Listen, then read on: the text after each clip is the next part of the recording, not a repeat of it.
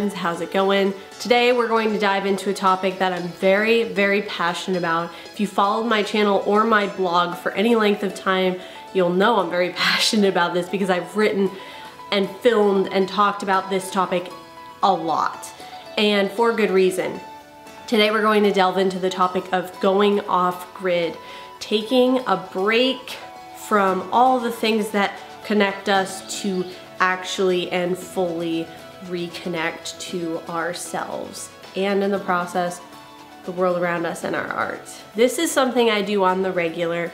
Like I said, if you follow my blog, you've seen me posting about, hey, I'm taking a break and going off grid for a surf trip, going off grid for a hiking trip. What exactly do I even mean by off grid? And recently, one of my best friends actually left a comment on my YouTube video and asked like, hey, can you give me a few tips on how to go off grid? So shout out to you, Susan, you're amazing. And it made me really think about what it means to go off grid and just ponder it a little bit, appreciate it a little more. And I'm like, dang, I should really film a video about this and talk about it because it pertains to creativity a lot. It's very important for creatives, for entrepreneurs of any kind, to really have some time and space to disconnect from social media and the internet and all these things that constantly are trying to grab our attention, to take a break and just get back to the center. So when I go off grid, it's usually for some kind of a road trip or hiking trip.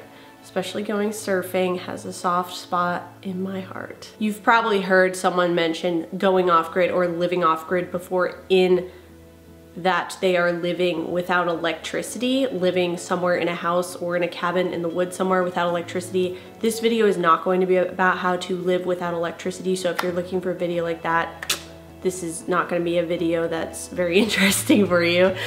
But what I want to talk about is unplugging from the things that constantly demand our attention in our normal day-to-day lives. For most people, things like Instagram, Facebook, YouTube, emails, especially if you're an entrepreneur, emails, phone calls, all these things that sort of build our business and are very important, but also demand a ton of our time and our attention. I am of the belief that if we are constantly giving, constantly putting out there, constantly making content, we're not really taking time to fill our cup. If we're constantly pouring out, we need to make time to fill our cup, to fill ourselves, to give to ourselves and refill, recharge, rejuvenate. So how can we do that? We can take a break, we can step back. And that's not at all a weak or neglectful thing to do at all, especially if you're an entrepreneur or business person. This is actually something that's vital to your career, vital to your business and your personal growth, as well as the growth of whatever you're trying to build. If taking a break for yourself is actually going to benefit your audience in more ways than I can count. It's hard to give when you're constantly exhausted. So let's go through a few practical ways that you can plan your own off-grid retreat. And yes, you can do it this very weekend. You don't have to go anywhere if you don't want to. If you don't have an actual trip planned and you're like, hey, that's just out of the question for me right now to actually physically go somewhere, no worries, you do not need to. For me, going off grid typically involves me taking a look at my phone and seeing which apps I'm constantly spending time checking or answering messages on, things that demand my attention. Something such as Facebook, Instagram, Twitter, maybe even your email inbox, and deleting these things. Make a list of the apps that demand your attention the most and delete them from your phone. Sometimes you can just hide the app instead of having to fully delete it, but to me that's a little bit of a cheat. I like to fully delete the app so I'm not tempted in any way to check it. After you've deleted those things, come up with a plan for the next couple of days, maybe a weekend, maybe 3 days. I recommend picking at least a weekend, 2 days, where you can fully disconnect and recharge. So once you've deleted those apps, think about what you would really like to do with your weekend, with that span of time you picked for yourself to unplug.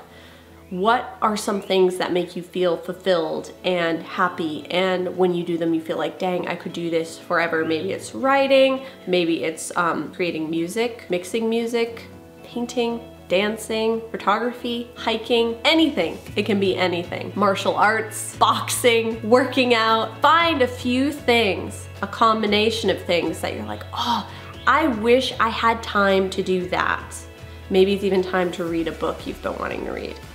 And then schedule out some time where, you know what, instead of doing all those things, instead of answering the emails and checking all the comments and keeping up with all of that, I'm going to set that aside and then use that block of time that I now have to do something that I know is going to be really fulfilling and good and healthy for me. It's going to help me fill my cup. And then in turn, when I actually do go back to the grid, go back online, go back to my business related stuff, I'm going to have so much more energy and thoughts and ideas to share with others that I'm just going to be so much more happy with what I'm creating rather than feeling drained and like I'm straining to even put one post out there. Now I will say I have done this for so long, going off grid for about a month at a time, at least a couple of times a year, that I 65 to 70% of the time do not know where my phone is.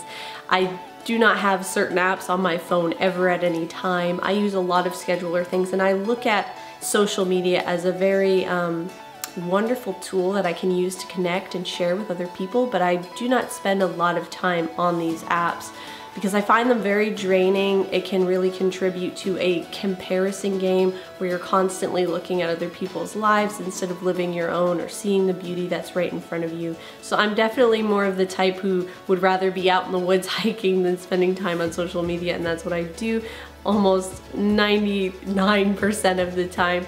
But there is nothing wrong with social media. It can be a great tool to do a lot of good and put a lot of beauty out into the world, and I hope that is how you're using it. I encourage you to continue using it that way, and I think taking these breaks, taking hiatuses, taking a few days to go off grid can really empower you to use that tool in even better, brighter, more beautiful ways. So let's just review. Delete all the apps off your phone that are constantly demanding your attention. Sit down and start thinking about a few things that make you feel really fulfilled and that you really enjoy doing, things that you lose track of time when you do them. 3, take a few days to actually do those things. It can also help if you actually are going on a trip. So it can be nice to kind of pair it with if you're going somewhere for a few days to kind of be like, hey, you know what? I'm gonna actually disconnect from my cell phone, the computer, the internet world, and I'm going to just fully focus on what's around me. And I think something really beautiful happens when you do that. You start to notice simple things like the people who are right in front of you, the trees, the wind in the leaves, the birds, the pets that you might have, and just the little funny things they'll do. You'll have more time to just laugh and talk with friends without the interruption of messages coming through on your phone, kind of splitting your attention so you're neither here nor there. You're in this little in-between space where you're not fully present. And things like meditation, yoga, other things that are about meditating on the now moment that are ancient and date back thousands of years, they have all kinds of good qualities and benefits because we are created to be centered, present beings. So things like disconnecting and being fully here are actually pretty tried and true. And things like constantly being on your phone, constantly having a screen, we don't even know, like scientists haven't even studied that. It hasn't been around long enough for scientists to really study and see the full effects of what does it do to the human psyche to constantly be looking at someone else's lives, looking at someone else's life for so much of the time. We're so consumed in other people's lives and what other people are doing that we're not really focusing on our own lives. We're not really fully absorbed in our own marks. We're looking at someone else's vacation instead of enjoying our own vacation. We're looking at what someone else ate for lunch and instead of enjoying each and every bite of what we're eating. So going off grid, I will stop rambling now, but going off grid is a great way to reconnect. It's a great way to recenter, and I cannot recommend it enough. I really hope this video encouraged you a little bit to maybe take a break from the internet, to maybe make this the last YouTube video you watch for a couple days, and take a break, unplug, delete your apps, go have an adventure. Set the screen down, and get outside. I hope you enjoyed this video. If you did, hit the like button, subscribe, ring the little bell so you get notifications, and if you want to see exclusive content like videos, short stories, and an exclusive secret podcast that I produce every month, check out my Patreon page. There's a lot there. I'm really excited about that and how it's developing into a fun little community where we can all share and correspond. Check that out if you so desire. I hope you have an absolutely beautiful week of recharging and creating and just feeling stoked. I will see you in the next video, my friends. Stay stoked.